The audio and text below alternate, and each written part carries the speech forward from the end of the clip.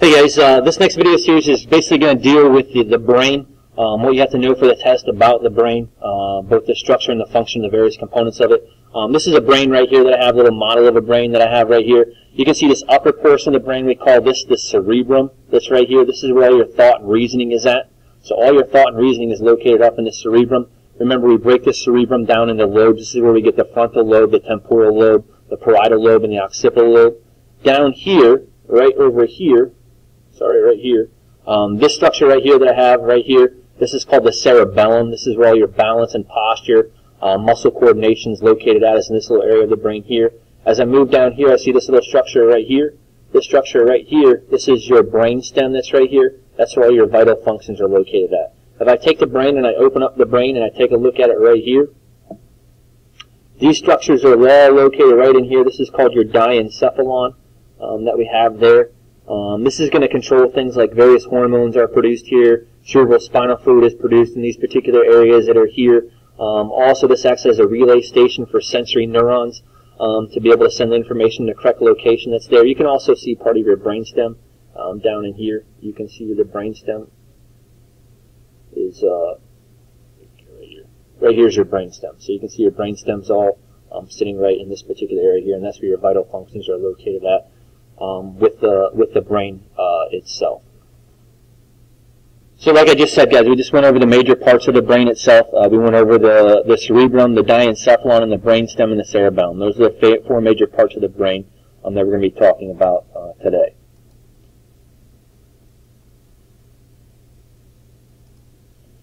Again, you can see here's the cerebrum that's up here. This is where all your thought and reasoning is located at. Your cerebellum is back here. That's that balance and posture and muscle coordination. Right here, this little thing that looks like a turkey neck right here. Little turkey right here. You can see that's called your diencephalon, and then your brainstem is kind of the neck of the turkey. The brainstem is going to fuse in with the spinal cord. So take a look at the cerebrum. The cerebrum is divided into hemispheres, the right and the left hemisphere. Includes more than half of the brain's mass, so the majority of your brain is held in place, is composed of that cerebrum. And remember, when we take a look at the surface of the cerebrum itself, it has these ridges and grooves.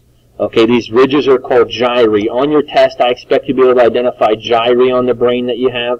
So you can see here on this diagram that I have these little ridges that we have, these ridges that I have on here. If I'm pointing to a ridge, this is a ridge right here. These are ridges. These ridges are called gyri. These grooves, okay, these little indentations, these grooves that we have here, okay, are called sulcuses. So you have gyri and you have sulcuses. Gyri are the ridges, sulcuses, or sulci, you also hear them called as well, are the grooves. And basically what they're there for is they're going to increase the surface area of the cerebrum so that more neurons can be held in those particular areas itself. Remember, your brain does shrink over time as you begin to age and stuff like that. So those gyri and sulcuses will kind of shrink down in size as well. And your brain won't be able to hold as much information that it, or much content or neurons that it once did as you begin to age. You can see here's the gyri that are right here, okay, and then the sulci or sulcuses are these grooves that are here. Now, if it's a very deep groove, we call it a fissure. So if it's a deep groove in the cerebrum, that's what we call a fissure. Notice when we take a look at the cerebrum, we break it down into different lobes. So you have the frontal lobe, okay, which is the front portion of the brain. This area back here is called the parietal lobe. All the way in the back you have the occipital lobe, and then you have the temporal lobe. So those are the four major lobes of the cerebrum that you have. When you take a look at it on your test, you're going to have to be able to identify the four major lobes of the cerebrum as well. So we take a look here. We just talk about the fissures being the deep grooves that divide the cerebrum into different lobes. The major lobes that we have are the frontal lobe, the parietal lobe, the occipital lobe, and the temporal lobe. This is what a brain looks like in real life, and you can kind of see where the different lobes are at in this particular image. When we take a look at these different lobes, they have different areas that are of significance. When we take a look at the parietal lobe contains an area that's called the primary somatic sensory area. And this is going to receive impulses from the body's sensory receptors. So things like pain, pressure, temperature. This is all going to be received in this particular area of the brain. It's located on the front of the parietal lobe. So on the front of the parietal lobe, I have this area that's called the primary somatic sensory area. So when I take a look, let me see if I have another image that's a little bit better than that one that I just showed you right here. But right here is your primary somatic sensory area right here. It's on the front of the parietal lobe. On the front of the parietal lobe is this primary somatic sensory area that's here. When I take a look at the back of the frontal lobe, the back of the frontal lobe contains the primary motor area that's here. And this is where all your motor coordination as far as stimulating different muscles and things like that, coordinating these muscles in order to become active. This is where this is going to be controlled at, as this primary motor area. So you can see two important areas we have are the primary somatic sensory area, which is in the parietal lobe, the front of the parietal lobe. Then the back of the frontal lobe contains the primary motor area. And this is what's going to send outgoing information to these skeletal muscles in order for them to be able to fire up, whether it be your quadriceps, your hamstrings, your bicep, all these muscles that we've talked about in the past is what it's going to take a look at. We also have an area that's called Broca's area that's kind of towards this area on the frontal lobe that I'll show you here in the next picture. And this is going to be involved in our ability to have our motor speech. This is Broca's area that's hanging out right here is Broca's area. So physically being able to have this motor speech as to what you're saying and physically say it, this is Broca's area. So Broca's area is the physical motor movement to create your speech is what it's going to do. And that's located in the frontal lobe. You can see, guys, this image here that I'm showing you right here, this is going to basically show you what areas of the brain are being controlled by what, as far as the motor cortex and the sensory cortex are concerned. These are called homunculus, and basically it's an upside-down human being on that portion of the brain. So you look at the motor cortex, you can see a ton of space on that motor cortex is dedicated to the movement of facial muscles that are here. As well as when you take a look at the sensory cortex, you can see you have a lot of sensory information gathered from your face as well. Look at the lips that are here. You can see they have a ton of sensory dedication to them as far as the area is concerned on your sensory cortex of the parietal lobe that's there. Your fingers as well have a lot of sensory receptors that you can see. But you can see the amount of area that's dedicated on the motor cortex and the sensory cortex to these different areas of the body.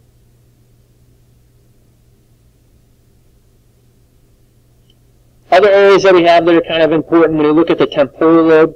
The temporal lobe is going to control two things. The temporal lobe is going to control your auditory, has an auditory area, and it also considers your ability to hear. And then the temporal lobe also has an olfactory area, which is your ability to smell. Your occipital lobe is going to control vision. So the occipital lobe has a visual area that is there. Taste is located towards the bottom of that parietal. On that sensory cortex is where we kind of find that the gustatory area as far as taste is concerned. On your test, you can put for gustatory area, you can put temporal or you can put parietal as well, and I'll give you credit for either one of those. These areas here, I'm not going to expect you to know on the test as far as speech, language region, language comprehension, general interpretation area. I just don't have enough time to go over those in detail. The content that you have to know is already sufficient enough to that you have to know a lot of information. So this slide you can kind of skip. Again, another image of the brain. I've given you these images time and time again. You can see here's your taste area right here at the bottom of the parietal, almost towards the temporal. Again, Broca's area is right here is on the frontal. We talked about the olfactory area on the temporal lobe that's here. And then you can see over here, this is the auditory area that's located right here on the temporal. And then your visual area is right back here on the occipital. Those are important things that you have to know as well on your test as far as identification is concerned. When we take a look inside the brain, you're going to see gray matter and you're going to see white matter. Anytime I see gray matter is indicative that there's a whole bunch of cell bodies that are located in that given area. White matter is indicative of an area of heavy myelination. So this is an area that has a lot of axons are in that particular area because these axons are heavily myelinated when we take a look at it. There's a specific area deep within the brain that we call the corpus callosum, and it's going to connect the two hemispheres of them. Sometimes in the brain you'll see islands of gray matter buried within this white matter, and we call those basal nuclei.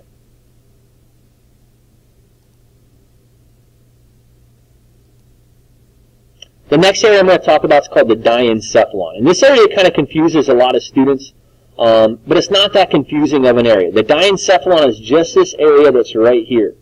Okay, it's just this area that I have right here is what we call the diencephalon. And the diencephalon consists of the hypothalamus, so everything in purple in this image right here is the hypothalamus. Then you have this circular-like structure right here that is called the thalamus. So the roof of the hypothalamus is called the thalamus, okay, and then this structure right here is called the epithalamus that you have right here. So these are the three major components of the diencephalon, as you have the hypothalamus, the thalamus, and then you have the epithalamus that's right here. This thing that hangs off the hypothalamus right here becomes important when we talk about the endocrine system.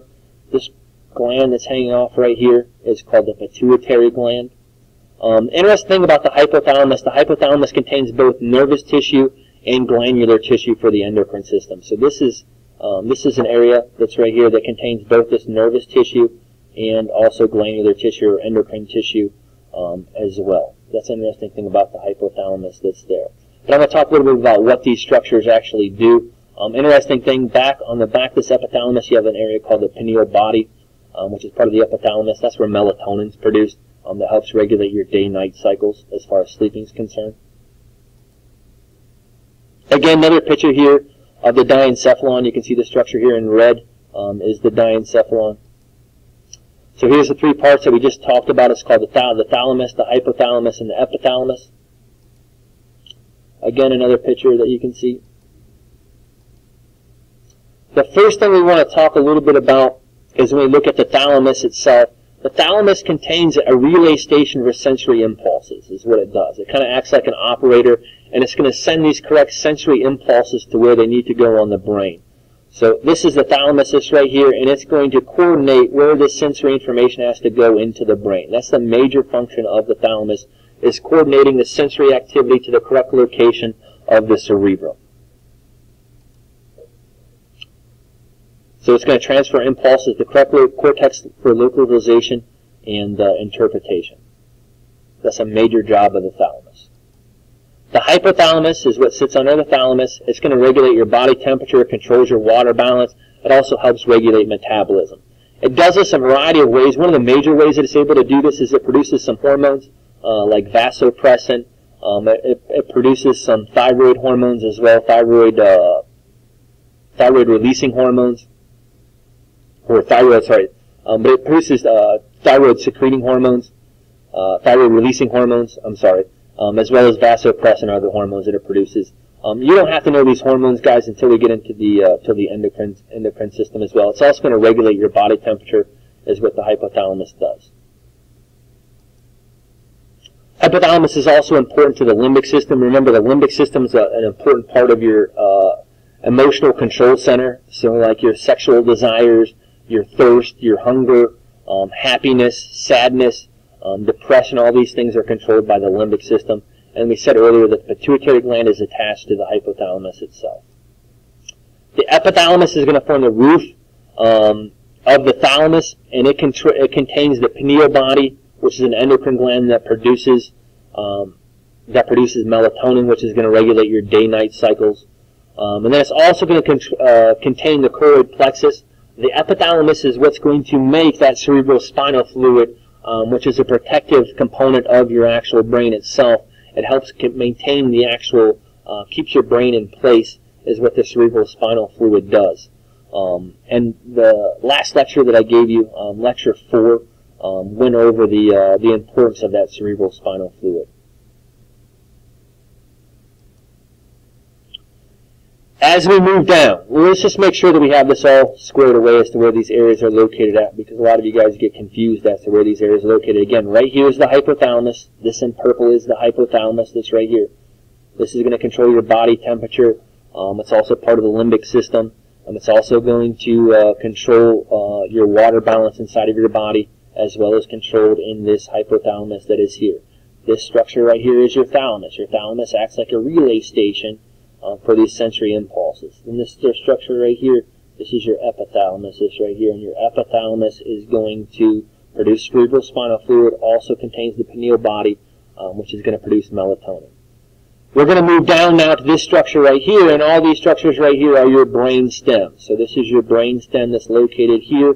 Your brain stem consists of the midbrain, the pons, and then the part that fuses with the spinal cord is called the medulla oblongata.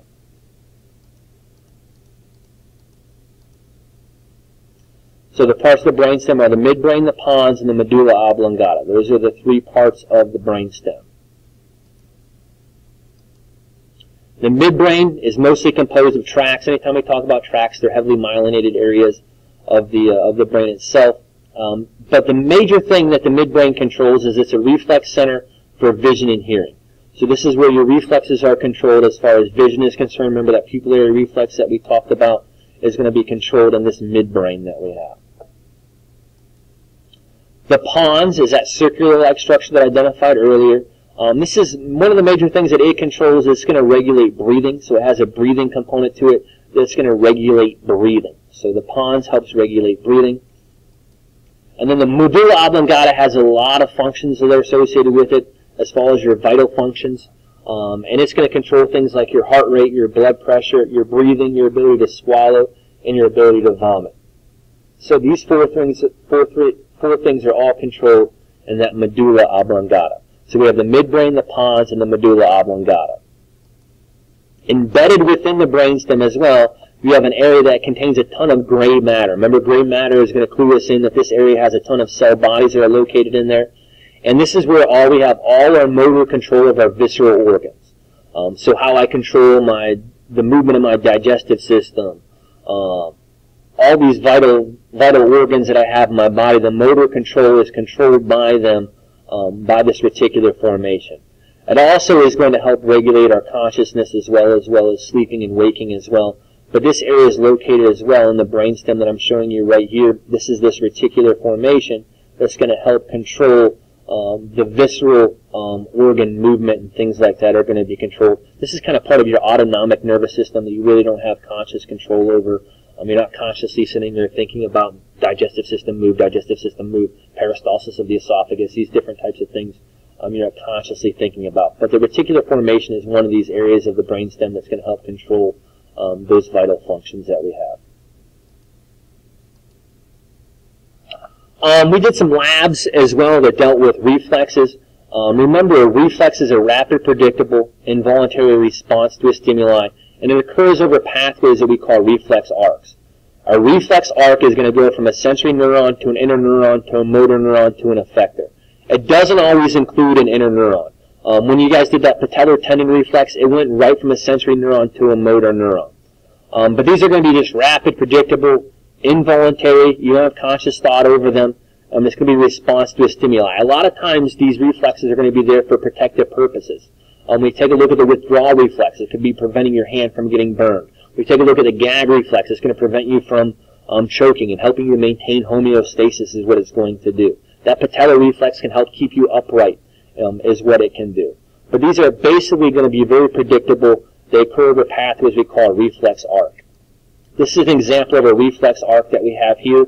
Let's say that you step on something or your hand hits something that's relatively sharp. If your hand were to continue to go through that, you'd cut yourself. But because you have this reflex, it goes from a sensory neuron right to an interneuron in the spinal cord. And rather than go interneuron all the way up to your brain to get processed, it comes right out of that spinal cord via motor neuron out to that effector where you can pull your hand away from that situation.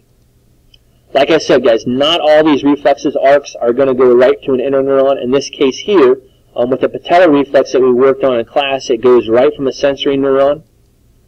It's going to synapse right with a motor neuron, and that's going to cause your leg to kick out. With the withdrawal reflex, it goes from a sensory neuron to an interneuron, and then it goes out to a motor neuron itself where your hand's going to be withdrawal.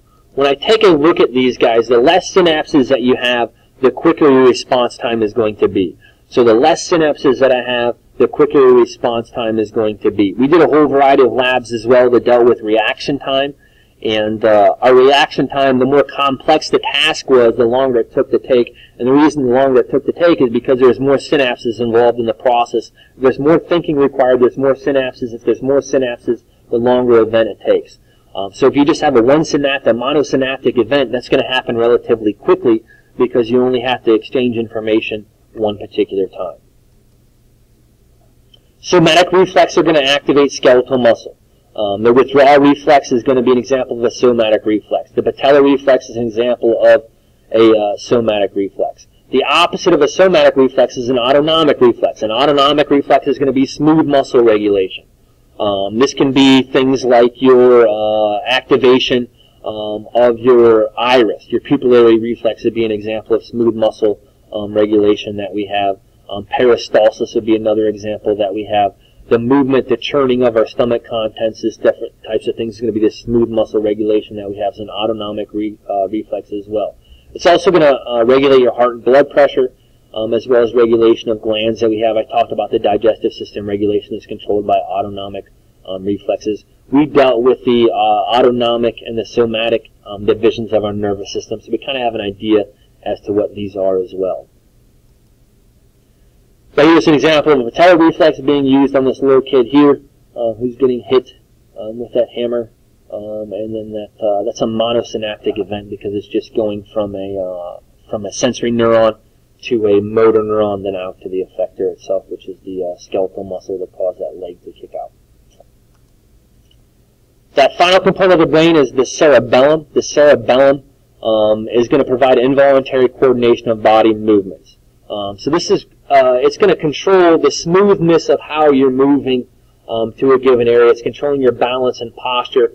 So when my leg kicks out, then my arm comes out and it follows. This kind of precise type of movement that you have is all coordinated by the cerebellum. Remember, alcohol has a great effect on the cerebellum. Those individuals that have to undergo a sobriety test and things like that, they make them do a variety of things like walking a line, those different types of things and stuff like that. Alcohol has a severe effect on the cerebellum itself.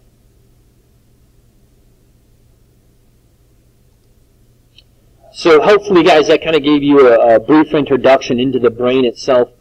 Just remember those components of the brain, the gyri, the sulci, the different lobes of the cerebrum, and then those different parts of the diencephalon and the brainstem itself.